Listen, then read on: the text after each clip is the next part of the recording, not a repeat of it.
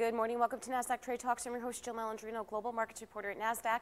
Joining me at MarketSite is Manisha, Samy. She's an analyst over at ARK Invest, and we're going to look at investment opportunities within the genomic and gene editing space. Thank you so much for joining us over at MarketSite. Now, you specialize in genomics and gene editing stocks. What exactly is gene editing? Sure. So gene editing is a type of technology where you can actually directly edit your DNA. So you and I both have 3.2 billion base pairs of DNA. A single mutation, you just need one, can cause cancer or any one of 10,000 monogenic diseases. So with gene editing, you're able to go towards the root cause of disease and correct it. Does gene editing have the potential to change the face of healthcare? I would imagine it does. Oh, absolutely.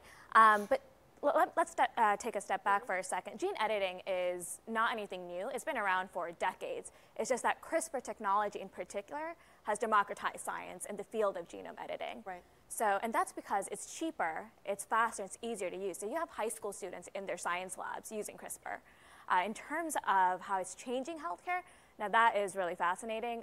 We are looking at cures for treating childhood blindness, for example, or curing cancer after failing multiple lines of therapy. So you can imagine, whereas healthcare before was you treat the symptoms, we're now actually curing disease. Do you think there's potential for long-term investments? Is this a longer-term story? And why invest in gene editing? Like, what do you look for specifically when you're picking a stock? Right, sure. So there are 3 CRISPR-based genome editing companies. There's CRISPR Therapeutics, Editas Medicine, and Intellia. So these 3 are the primary IP holders, so they seek to benefit the most from CRISPR genome editing. They are definitely longer-term bets. Right.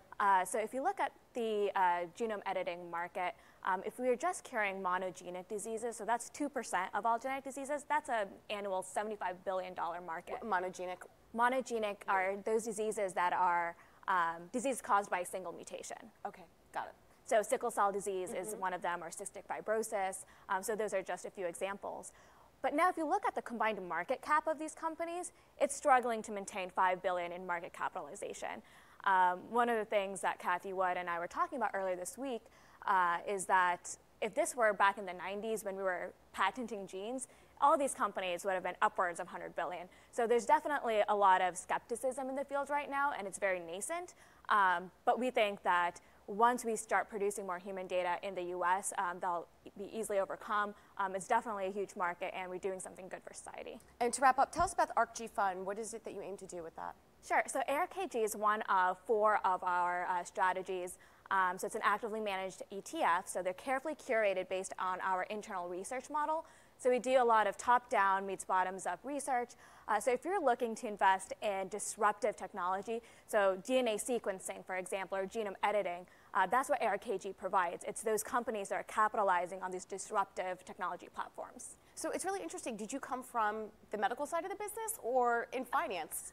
So I actually came from the medical side. Right. So by training, I'm a scientist. I worked in stem cell research at Stanford's labs for about 8 years, yeah. Also at Sloan Kettering. So before ARK, I had little to do with finance, right. but it was a quick thing to pick up, but definitely fascinated with what we're doing here at ARK Invest. I always feel like the best analysts are the ones that come from industry. That's so interesting. Well, thank you so much, Manisha, for joining us at MarketSite.